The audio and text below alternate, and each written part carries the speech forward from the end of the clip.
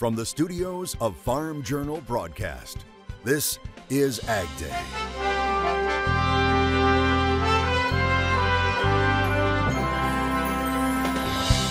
Keeping a Cajun tradition going.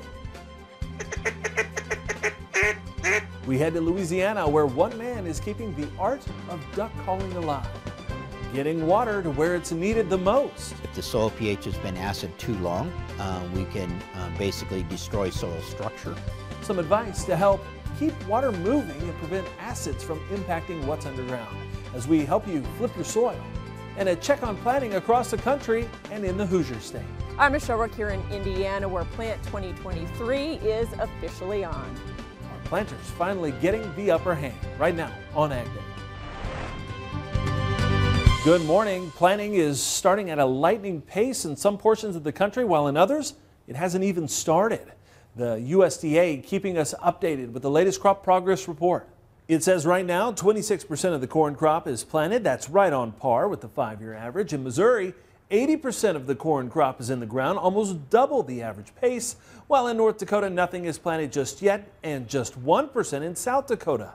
Meanwhile, 19% of the soybean crop is in the ground. That's 8% ahead of average. Now, the calendar might say May, but soil temperatures have struggled to get above 50 degrees across many areas of the Corn Belt to allow optimal corn planting. As AgDay's Michelle Rook reports, that hasn't slowed down many farmers who decided to plant soybeans first. In fact, it seems to be the trend this spring in Indiana is no exception. It's been a cold spring here in Indiana, but the planters are starting to roll and farmers are making good progress on both corn and soybean planting. South of Lafayette, Chuck Shelby says air and soil temperatures have been unusually cold for this time of year. We've had multiple days of frost and temperatures as low as 26 in the morning. So it's a little bit concerning, but as long as we don't get big heavy rains, I think we're going to continue to plant. However, they decided to plant beans first. In fact, they're nearly done planting beans while they've just gotten a good start on corn. And he's not alone. That seems to be the trend. If you look at the planting progress, it's showing that too. So I think farmers have picked up on the idea. They think planting beans will handle the cold conditions better than corn will as far as germination goes.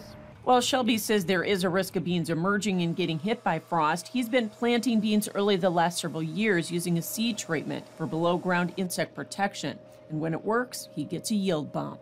If you look at studies on yield, earlier planted beans do well if they can get a good start because they have more daylight, and soybeans like daylight, and that tends to, allow for a better yield over time.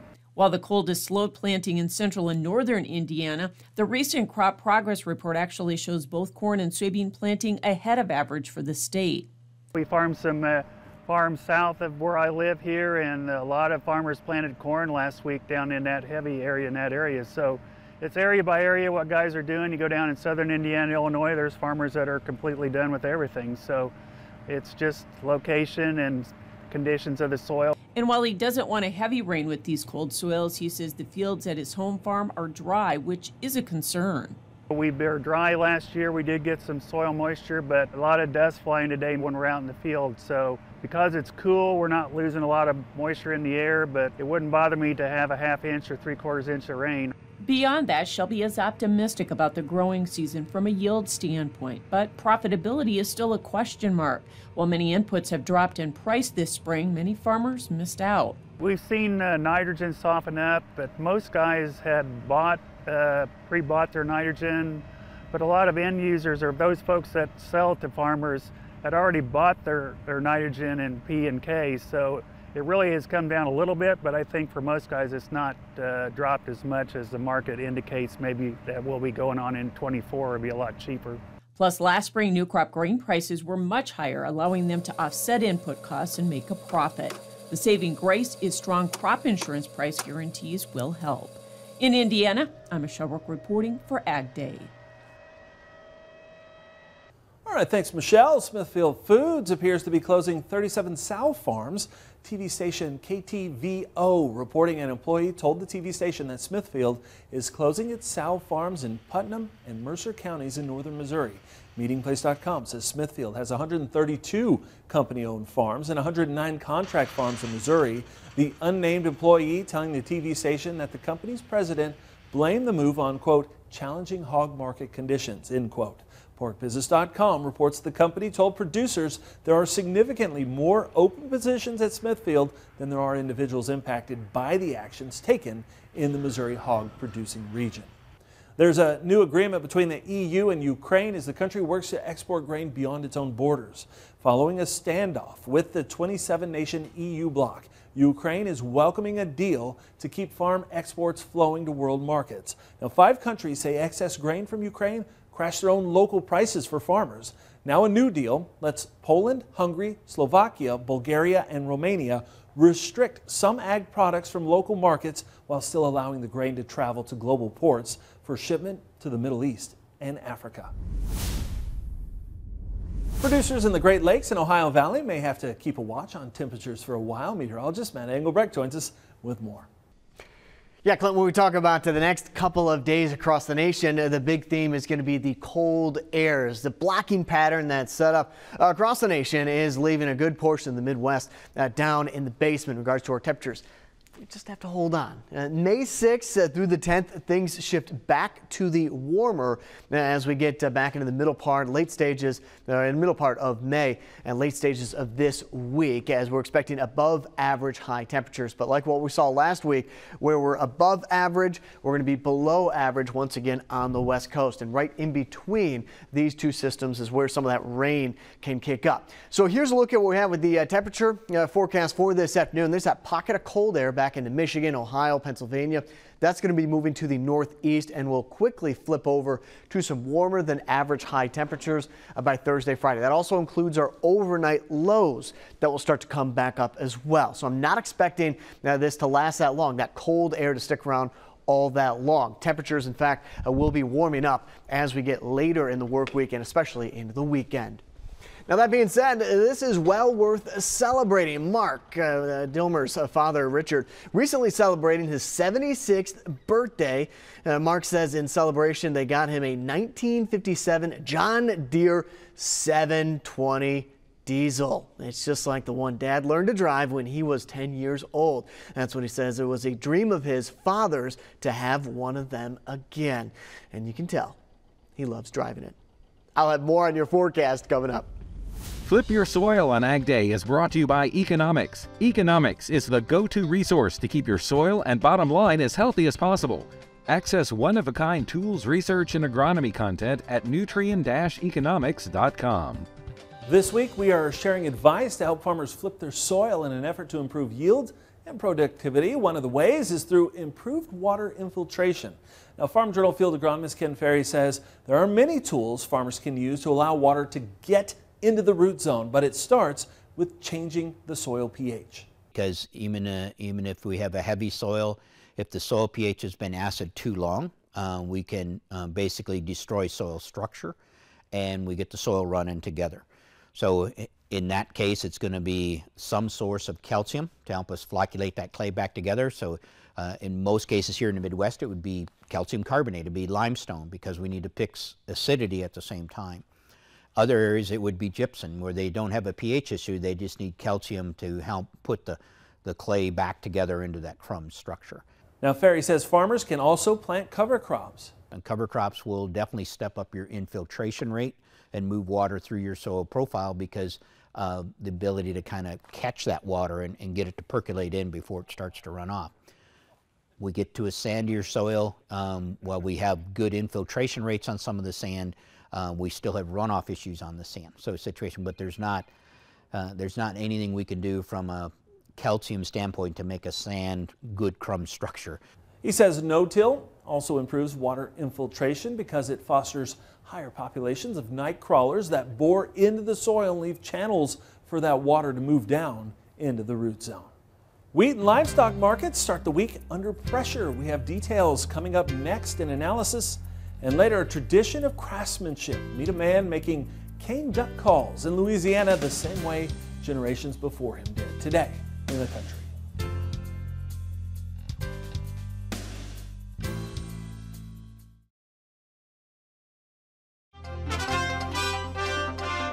Soybeans finally making some gains to start the week, while wheat had a pretty tough day. Michelle Rook is back to talk with Dwayne Bussey of Bolt Marketing in Markets Now. A mixed day in the grains on Monday, as we did see wheat and corn lower and soybeans to the plus side. Dwayne Bussey is joining us with Bolt Marketing. And Dwayne, let's talk about the wheat market. Certainly more new contract lows as we had a risk-off day, but weather was another part of that story, wasn't it? Yeah, I think so. We got some more moisture coming to the southern plains, and this time instead of hitting southwest Kansas, it looks like the eastern part of Kansas is going to get hit by some rains, which they sure needed there, and that's where the crop was still pretty good. So that kind of led the market lower this morning.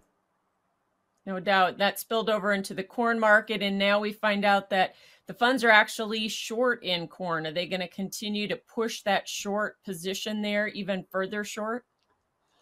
You know, they might, Michelle. There's really no bullish news in the corn market right now. You know, we're not going to have delayed planting as a story. I think next week you come in at this time, I think we're going to find out half the corn's planted. It's almost all planted in the I-states. You know, the only laggard will probably be North Dakota. And if you get half of the corn crop planted before the second week in May, you can start talking above trendline yields. And right now, just a lack of a bullish story in the corn market probably makes those funds sell even more, like you said.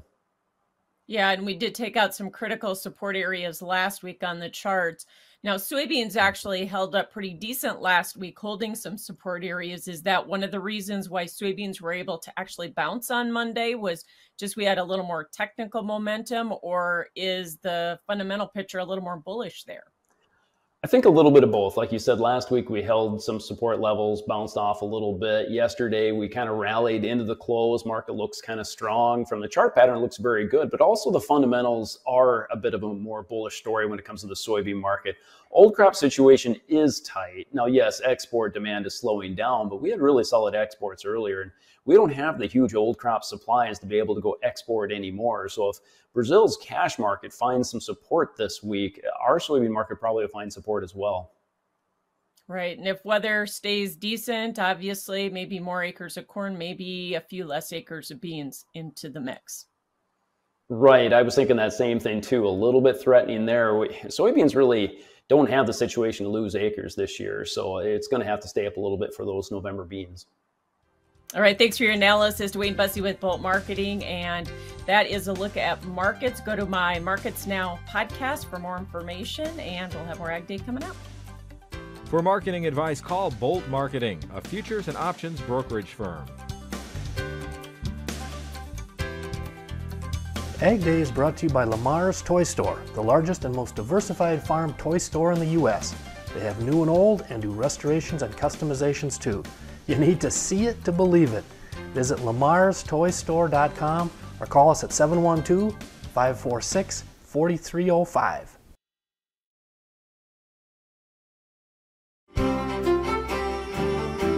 We started talking about earlier in the show, talking about the blocking pattern setting up across the United States. Officially, it's called an omega block because it's shaped like the Greek letter omega. But what that means is where we're getting the colder temperatures, we're not getting much in the way of significant rainfall. Now, there is going to be some rain as the system moves out to the north and east, but back here to the west, it's going to take until the middle part of the week when things start to flip back to the warmer for the rain to start to show up back into the Midwest. That does include portions of Texas and into the Dakotas, back up here a little bit into the north. But that being said, the omega block, what it's doing is setting up the colder, if not cool air to the northeast, and then a quiet pattern as we transition from that blocking pattern to a warmer than average one coming in by Thursday, Friday, and Saturday through the plains. Now, in terms of significant rainfall, you see there is going to be some flooding potential as we get into Wednesday and Thursday. Again, that time frame is very important. Where we could see some heavier rainfall come through, going from the cold air, where we're watching those overnight lows drop down below freezing in portions of the nation, to some warmer than average highs and lows. That transition coming with possibility of some heavier downpours. Again, that's going to be on Thursday with about a 5 to 15% chance of seeing some flooding across those locations. That does include Missouri. As for the severe weather threat, I don't have much in the way of a few tornadoes or damaging winds. This overall pattern is pretty quiet once this system breaks down, or this pattern starts to break down. So there's the blocking, or I should say low pressure system, and the blocking pattern, your omega block, and right underneath this ridge is where things are not only going to quiet down but warm up as well. So this low moves out high pressure builds in across a good portion of the United States, and you'll hear more about that warm up the next couple of days. Start off with Lincoln, Nebraska. Sunny, high around 69 degrees, low of 35 and sunny. A little windy. Fairfield, high of 62 degrees, low of 35. And let's go over to Virginia, Rocky Mount, partly cloudy, high around 64 degrees.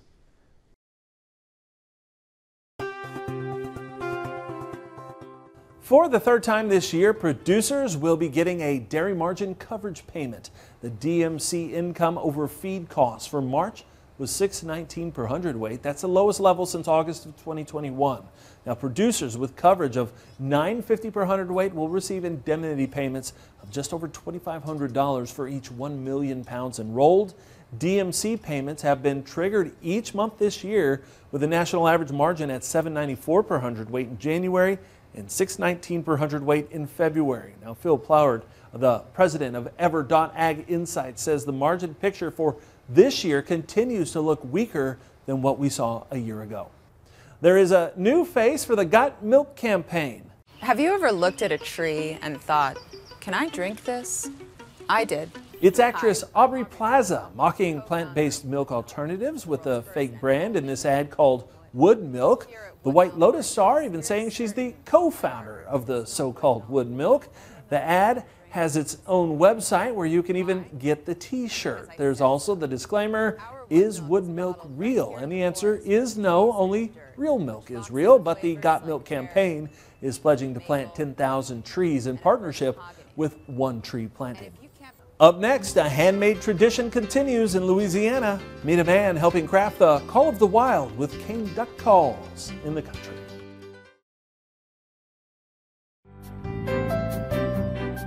In the Country on Ag Day is brought to you by Pivot Bio.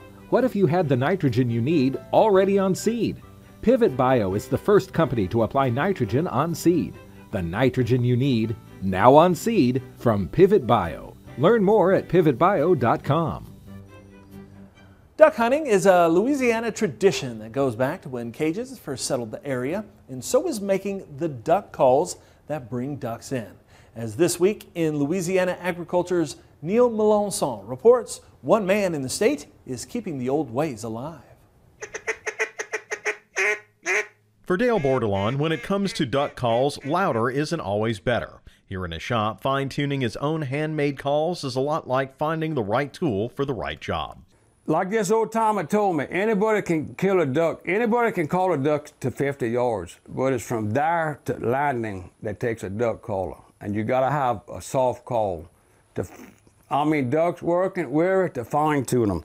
Not only does he make the duck calls, but pretty much everything else. He makes the pirogues like this one and the oars that he paddles out in. Even more, he makes these molds he crafts the calls with, and these knives he uses to carve. So this is how I make my soundboards. I pull it all together, then I take the smooth end, smooth it out. Take my sandpaper and I sand it down.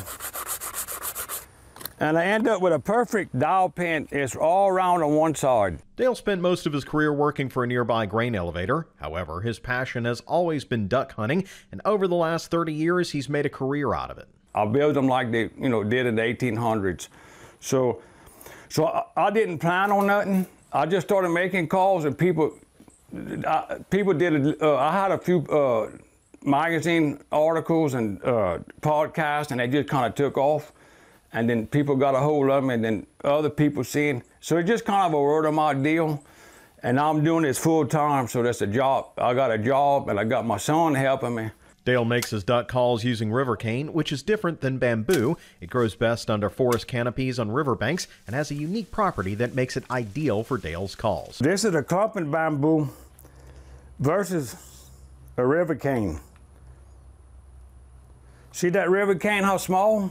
You talk about strong. You can't hardly split that river cane. For Dale, it's much more than just working with his hands on a hobby. It's about the preservation of a culture that's been handed down since Cajuns first came to Louisiana. The passion for his craft, he says, comes from knowing it will survive another generation. I love doing it, and the biggest thing of all, I love sharing my Louisiana heritage. That means a lot to me. So if I could just stay healthy like them old people, I'd be happy to keep this going. All right, thanks Neil, and thanks to This Week in Louisiana Agriculture for sharing that story with us. And that's all the time we have this morning. We're sure glad you tuned in. From all of us here at AgDay, I'm Clint Griffiths. Have a great day out in Farm Country.